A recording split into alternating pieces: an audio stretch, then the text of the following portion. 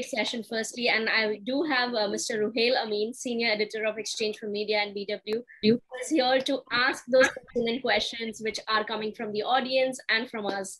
So Ruhail. Thank you so much. Thank you so much, Khyati, and thank you, Mr. Welde, for this insightful keynote.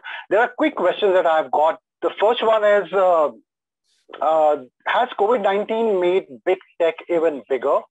Has digital disruption taken on a new meaning in these pandemic times? Oh, that's for sure. So the short answer is yes. I think definitely the pandemic has brought to life digital in a much more accelerated way across all the dimensions we spoke about. I mean, this event is a great example of how we would have done it differently, but for the pandemic, right? But if you take anything, any aspect of our lives, it has been changed very dramatically by technology. Imagine the pandemic without technology and how scary that thought sounds, right? It would be impossible to connect and learn from each other, have any dialogue, do any business. So definitely that's been very important.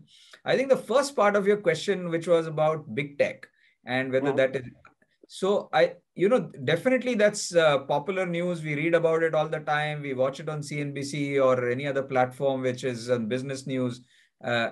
Here's what's happening, right? So for sure, big tech has been gaining in prominence and has benefited in many ways from the pandemic and the digital disruption that's taking place. But the story of tech is much, much bigger. Just to illustrate, so think of a platform like Shopify, right? And that's nearly about 160, 170 billion, 180 perhaps billion-dollar company. Which is completely resting on this change and transformation that's taking place in disruption. Just to contextualize it, that $180 billion makes Shopify as big or a bigger company than IBM, right? Think of Salesforce, company which is, a few years old, $200 billion in market cap. Think of Adobe, a couple of $100 billion in market cap. So you just add these, and these are not like big tech, right? When we say big tech, we're talking about, the massively big tech companies, trillions of dollars in market cap. But it is a story of technology in totality. It is not just a story of big tech or small tech. I think technology enables democratization of businesses where a large number of platforms have actually taken off. Some of them have, practically speaking, a vertical takeoff. And therefore, I think it's an amazing time actually, to be in the tech space. And this platform, of course, is all about technology and what disruptions are. And I could go on. I mean, I can think of so many names which are, and by the way, I've only talked of things which are in the marketing and the sort of commerce space, but you could apply that in pharma, you could apply that in automobiles, everywhere. Guess what is the number one game in town? And that's something to do with technology. Absolutely, absolutely. There's one more question that how can organizations look at to create new business capabilities with data, software, and the power of cloud ecosystem, and redefine and strengthen their relationship with technology? Yeah, I think that's a great question. So the cloud has definitely been a very important transformation in the last few years, both in terms of the vast troves of data that is stored, but equally in terms of the enormous amount of computing power that can be put into processing that data to great effect for everybody's benefit, including businesses. Here, what becomes important is I spoke about earlier the idea of data being like a superpower, right? So if you said what's a superpower, it has to be data. How many people are attending this event right now? Who are they?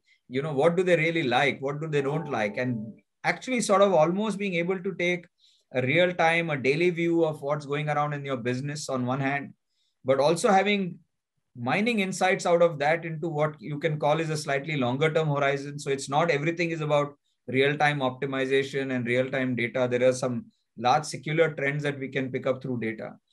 Very loosely, I would call the power of data in three areas. One is in the area of insights, and very simply asking ourselves the question that through the power of data, how can we make business better, right? And therefore, what tools, capabilities, systems, people do we need to do to answer this question of how do I actually make my business better? What insights do I have which are unique or profound?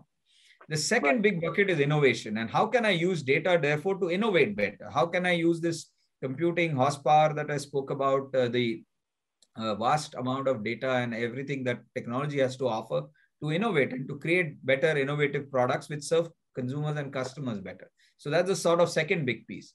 And the third big piece is a combination of insights and innovation. How do I measure the effectiveness of what I do in business better so that I have a continuous learning loop, which on a day-to-day basis improves, practically speaking, the business. So whether it is customer acquisition for a B2B business or brand acquisition, consumers in the context of any which dimension, learning sort of loop on a daily basis, learning on a monthly basis, and feeding that. So that cycle is actually powered by tech and data. And this is pretty much actually the cornerstone of a successful business is going to be using data for insights, data for innovation, and measuring that data, what's coming out continuously to create this virtual sort of loop. So I think a lot to offer. I could go on for hours about this subject of data and what it has to offer. Thank you so much, Mr. Welde, for taking on these questions and for this keynote. And we are done with our slot. Thank you so much. And over to you, Khyati. Thank you. Thank you so much, Ruhail and Mr. Welde. We really enjoyed this session. Thank you so much for your time, Mr. Welde, and sharing these insights and case studies with us. Thank you so much. Thank you. Appreciate having me, and good luck with the rest of the event. Thanks.